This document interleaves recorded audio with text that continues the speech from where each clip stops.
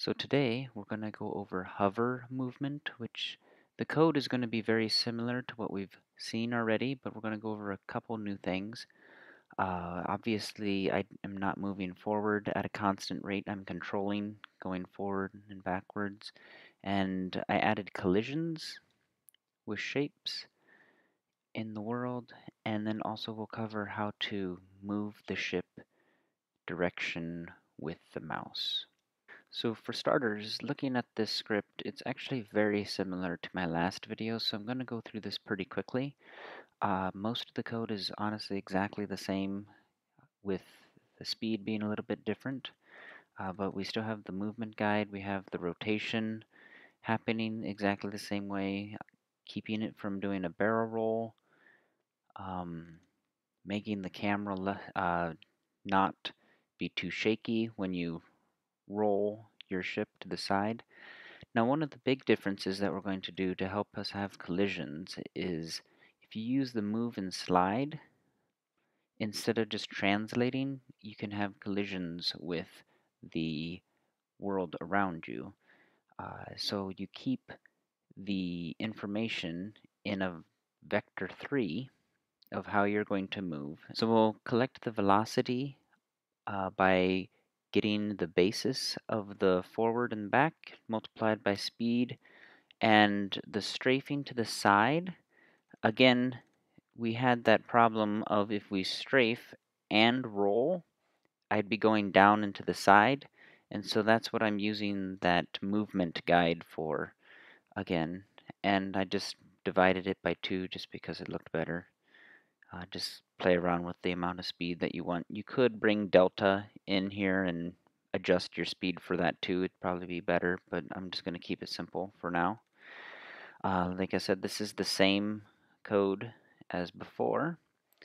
And getting down here, I put the mouse clicking in the unhandled input function. And the reason for that is if you put it in the unhandled input, then if you have, say, UI or buttons that you want to press during the game, you don't want to be pressing the button and then having the steering work, or you don't want to move the airplane while you're clicking buttons. You want to have that separate. So if you put it in the unhandled input, which is a built-in function in Godot, if you click a button, it will absorb that input and it will not pass it on to the unhandled input. But if you click onto the screen and nothing happens, then it goes to this function, which we will check the motion. And then also I like to click, at least in this instance, we're just for this example, you'll have to move the mouse and click the steer button, which I set in the project settings. And this built-in property called relative just measures how far the mouse has moved in the X direction or in the Y direction since the last frame. And you'll just have to multiply it by a number to see what type of feel you want and how far you need to drag, because you don't want to go too fast, but you also don't want to have to be clicking and pulling multiple times to get what you want. So another thing that I did though, to get the collision, for right now we're just going to keep it as simple as possible.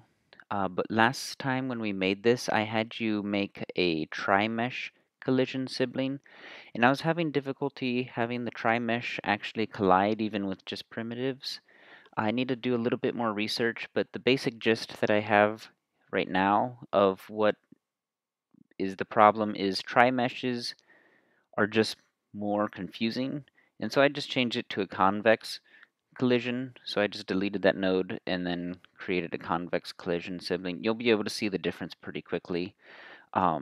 Instead of the collision shape going in and being exactly with the ship, it just makes simple shapes to enclose the whole thing, but it includes these gaps in between.